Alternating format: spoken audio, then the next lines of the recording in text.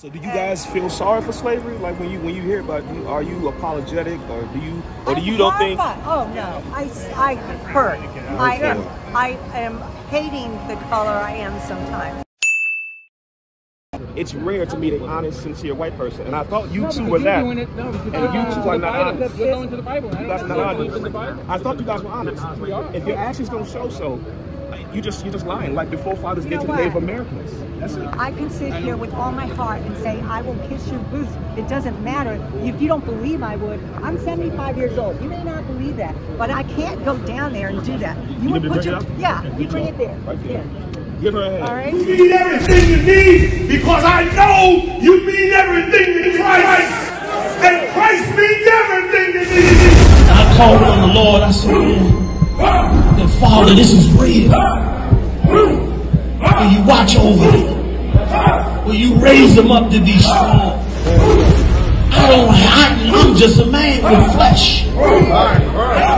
This is what you called for in your scriptures. You said they wore studs and fringes, they got it on. You said they don't follow the law, they doing it. You said under Yahanna they ought to love one another, and they doing it.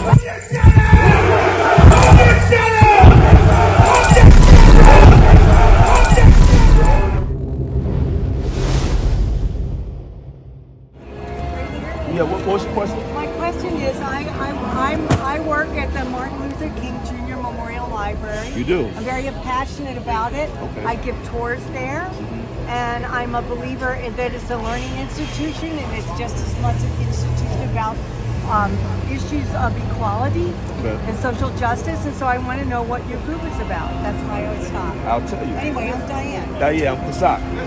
There you go. This is the Israelite School of Universal Practical Knowledge, better known as the I.S.U.P.K. We teach that blacks, Hispanics, and Native Americans are God's chosen people according to the biblical records. We were started out of 121st Street, Harlem, New York, under Command of General Yahanna. And so we teach that blacks, Hispanics, Native Americans have to follow the Bible. We have to come back to our biblical culture to fix our community. When you talk about, you work at the Martin Luther King Memorial. Yes, Reverend King's Memorial. Right, yeah, when you go into the Bible, you'll find out that Martin Luther King's dream went against God. And that's why today, black people, we don't have too much to show from the civil rights. Every other minority group has benefited from the civil rights movement, while the people who were actually in the movement, who were on the ground, who were getting sprayed by water hoses and sick by German shepherds, we don't have anything to show for them. Martin Luther King's dream of integrating us was a failure. It didn't work. It didn't work. You agree? So, all right. So, have you read 1619? The 1619 project? Yes, absolutely. I have the book signed by her. Okay. Anyway, so I think whatever you're doing here, I wish you the best. I mean, I'm right there with you. Thank you. Well, let me ask you this: you believe in equality, right? Absolutely. What do you think has to happen for equality to be achieved for black people? What do you think has to happen? I think it's it's education in the younger crowd. Education. Okay. Education, and it means that a lot of people who are white have to get over what was happening way back when and just say it's time to just give it up, honey. And this is where we are. I like those answers. Let's look at history. What did the Jewish people do after World War II to get equality? What had to happen in order for them to get equality? They got a home. That's the biggest thing. They got a land, and not only that, the people that destroyed their people were brought to justice. Right. And the problem in America is the people who destroyed black people were never brought to justice. Can you honestly say anybody paid for slavery? No. Absolutely not. And you know what Germany did? They funded getting Israel set up. Set up, exactly. Yeah. So they had their own reparations. Oh yeah, for sure. So if the Jewish people were so paid, Israel should be giving reparations to Palestinians right now. Well, we ain't talking about Palestinians. We're talking about black people. But here there should be if they can track it, it's got to be tracked to a certain point. So you believe that America should pay black people? Absolutely. So now, monetary payment is what you're saying? Monetary? Some way, yeah. Some way. Well, let me ask you this. If America did decide to pay the children of the slaves money, how would that still make us equal?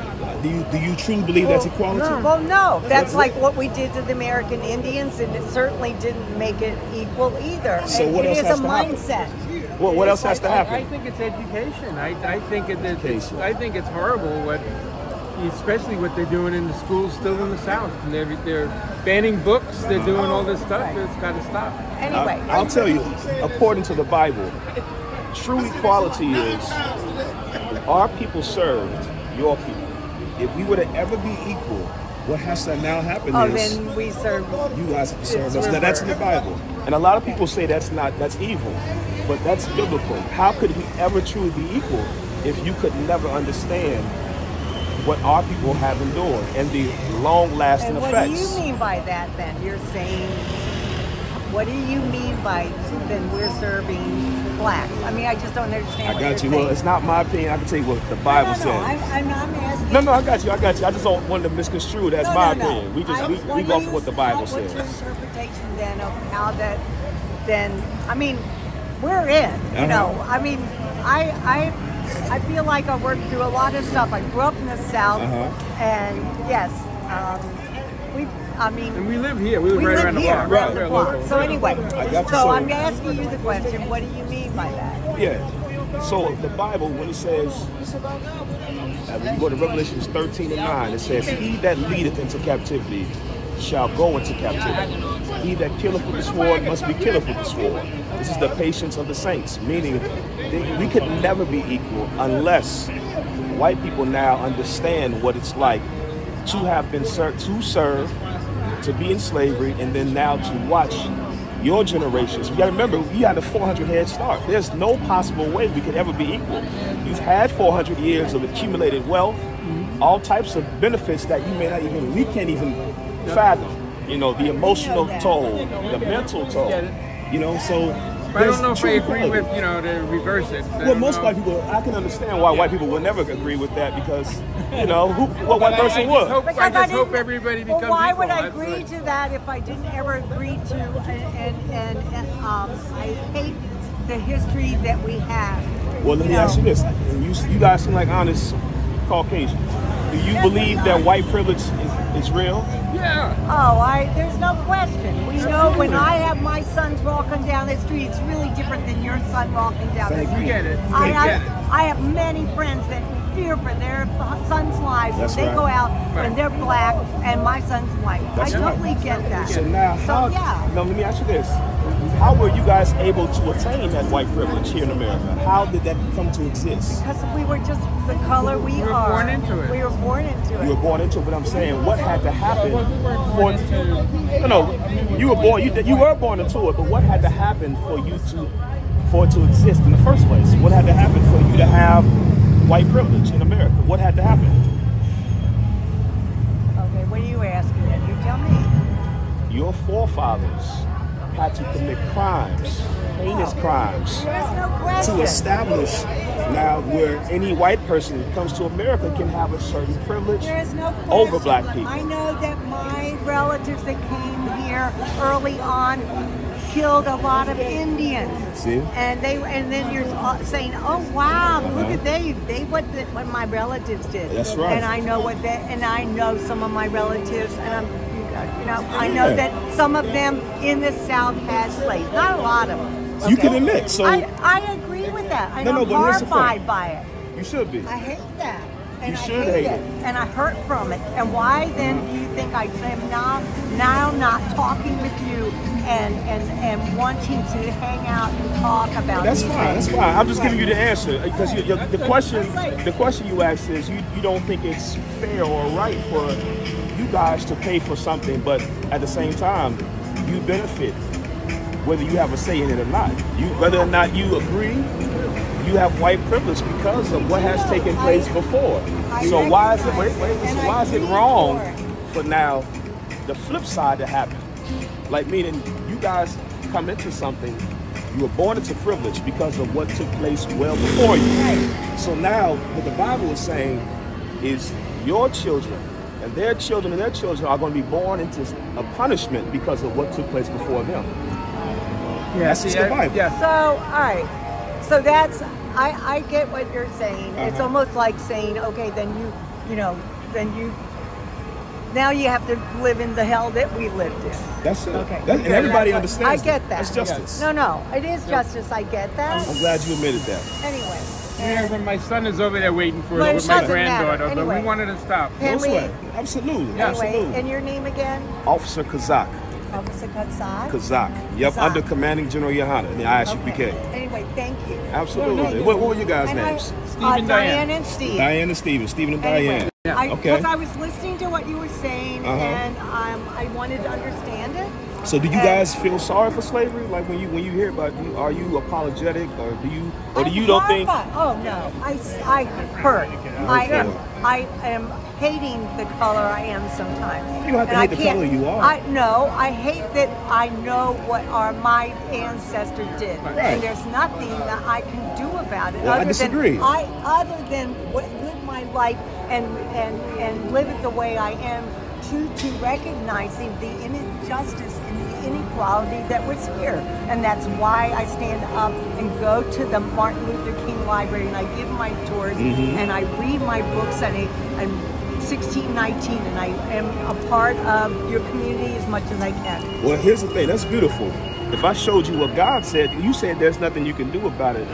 Fortunately, there is. The Bible tells us what you can do to show that you are truly sorry and sympathetic to what has happened to black people and Native Americans. And, can I show you? Can I show you?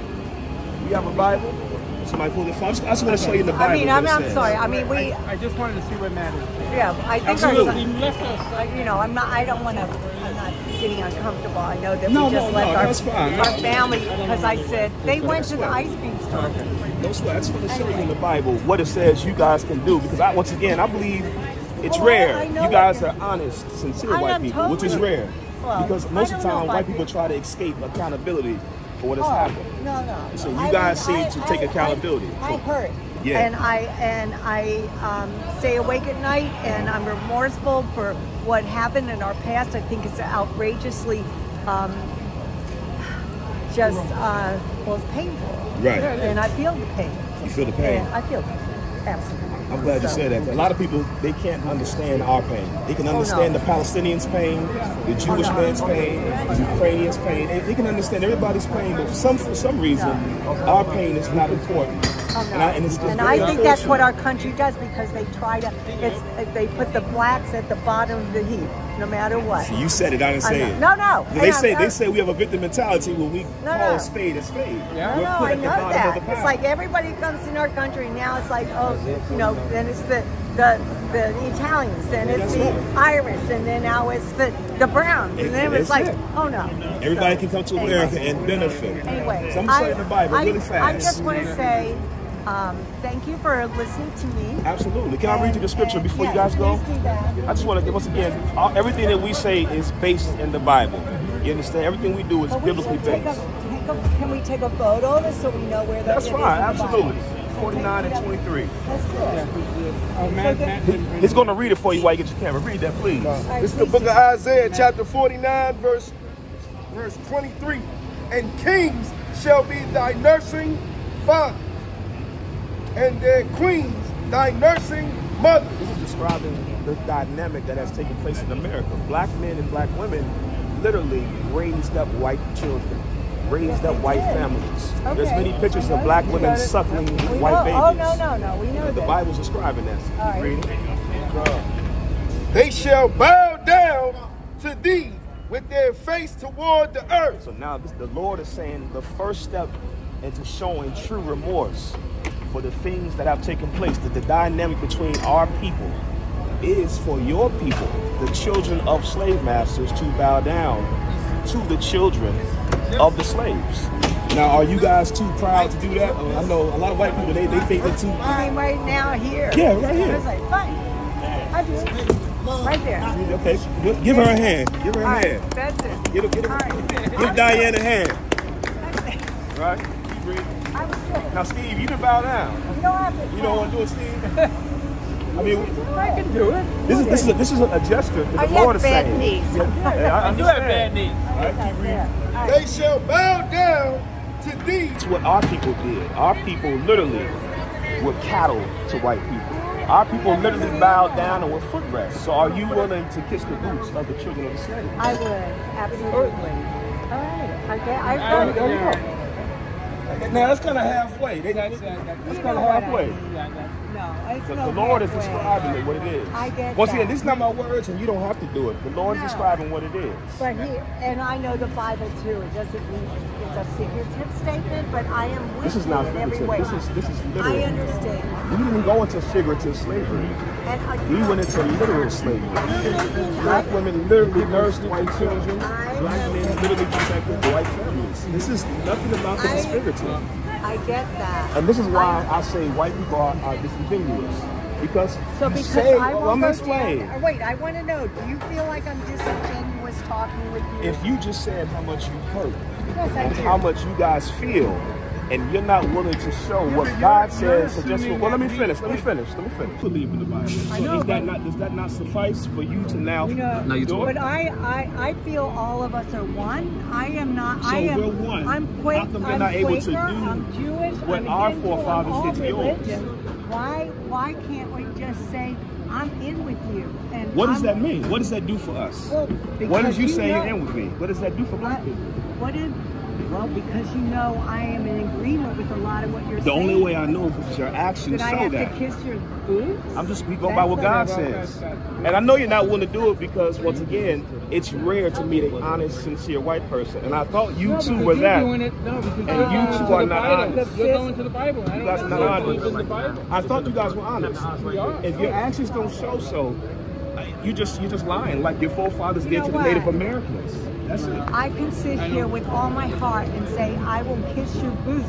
It doesn't matter. If you don't believe I would, I'm 75 years old. You may not believe that, but I can't go down there and do that. You would need me to put bring your, it up? yeah, you bring it there. Right there. Yeah. Give her a hand. All right. Steve, are you willing? Thank You, you. All right. you don't think so? No sweat. Go ahead, bro. Put your foot up here. Let's do it. What difference does it make? It's just what the... No, because I don't. What I'm trying to say is I don't believe in what the Bible says. If you care about black people, we I believe care in about black black people. people. We believe in it. It's not about you. Don't make yourself the center of everything. White people have to learn to be center themselves. It's not about you. You understand your I'm going to walk forefathers were away slaves. from it. Here you go. It's another one. Here we go. Okay. Let's do it. Give Steve a hand. Yeah. Okay. Okay. Look, we believe in you guys. Okay. Yeah. So... Well, I can believe you now. You Alright. showed it. I can believe in you now. Alright. Diane, Steve. That's it. I can believe Okay. you now. You guys have a good evening. You too. All right. Take care. Hey, listen, brothers and sisters, man. If you like what you hear, hit the subscribe button, man. Subscribe to this channel. And also, please, go to ISUPK.com and pay your tithe. Drop me some cash so we can move around this planet like we need to, man, and do the things we need to do. They're one West. They're one West. They're one West. They're...